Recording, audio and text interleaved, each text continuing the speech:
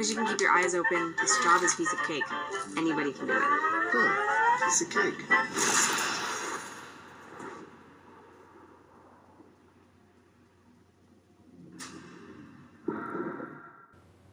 Hello everybody, welcome back to Screenstars. I'm here today to bring you my review for the 2023 horror mystery thriller Human Resources, a film that is co-written and directed by Braden Swope, and it stars Hugh McRae Jr., Sarah Jose, Anthony Candel and Tim Miseradze. Right, the film focuses on a character called Sam.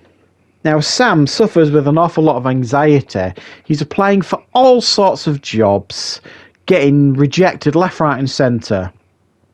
And he finally gets offered a job at a hardware store. I think it's Brooks Hardware Store, which he's very, very excited for. So he turns up for his first shift. He's shown the ropes by Gene, the guy that runs the place, and then he gets set to work. However, this hardware store harbours a dark secret. There is something mysterious going on in the warehouse section that is being locked off to employees. There seems to be a long list of previous employees that have turned up missing, and Sam, along with his co-worker Sarah, decide to investigate to find out what is going on. Right, what are my thoughts on Human Resources? Well, this has a really fairly interesting premise going for it, and while this is a fairly low budget film, the production values here are all of a decent standard. It's competently directed. It's decent acting by everybody here. They're all of a good quality standard here. It's one of those low budget films that kind of rises above in regards to quality. It's not like a micro budgeted film or anything like that. It's well lit, well shot, good sound, good editing, all that kind of stuff. I think the biggest problem that I think most people will have with this film, and I as well for the most part, is it's pretty dull stuff. There's a lot of promise here. It's one of those films that opens up with an employee at this Brooks Hardware basically being killed off in like the first 5 minutes. And you don't see what does it, but you hear these noises, yeah. But you can basically tell that it's something pretty freaky and scary, or it's supposed to be anyway. So that kind of sets up this mystery. So you're kind of like, well, there's something going on here at this hardware store.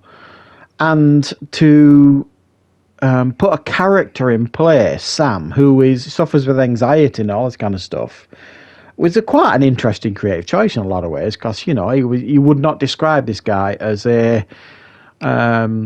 pillar of strength or anything like that. He's obviously really anxious all the time, but he's got quite an interesting character arc in this film, in the sense of, you know, the fact that he has to kind of rise up and face his fears almost in this film.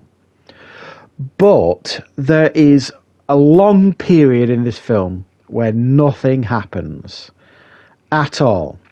Things are suggested, there are hints of things happening, like weird spillages on the floor, locked doors, the odd noise here and there, investigating files of missing employees. So that it suggests a lot, and there's an awful lot of setup. And then I think if the last quarter of this film had delivered, I think it probably would have been far more memorable for me, because I don't necessarily mind a slow-paced film if there's a payoff. And unfortunately, the payoff in this film, I think, is going to deeply disappoint a lot of people that actually put the effort in to sit and watch this film.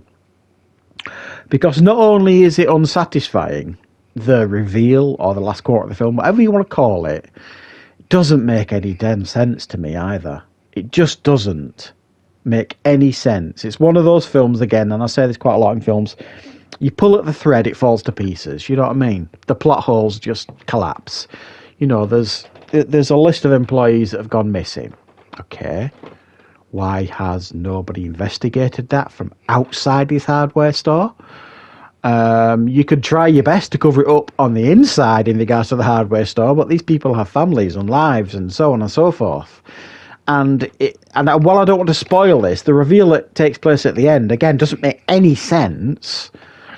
And especially when they explain to a large degree what has happened, it doesn't make more sense again, because there would be people checking out these people that have been going missing. And then there's there's a few red herrings here in this film in regards to who is being set up as the bad guy almost. It's fairly predictable stuff. And again, when that reveal takes place as to who is the real villain of the piece, or part of being the villain of the piece, the other guy's explanation as to what he's doing and why he's doing it makes no sense. And then you get this ending that isn't particularly impactful, scary, in any way, shape or form. I just can't describe really how disappointing the last quarter of this film is, if not a little bit more than that. Lots of setup, some good ideas that ultimately fails to pay off, fails to deliver. I'm giving this one a 5 out of 10 because I think the quality is of a good standard. I think the performances are a good standard. The idea is sound and it's competently made, clearly. It's just a good idea that does not give you any kind of payoff by the end of the film, which I think is a real shame because there was a lot of potential here.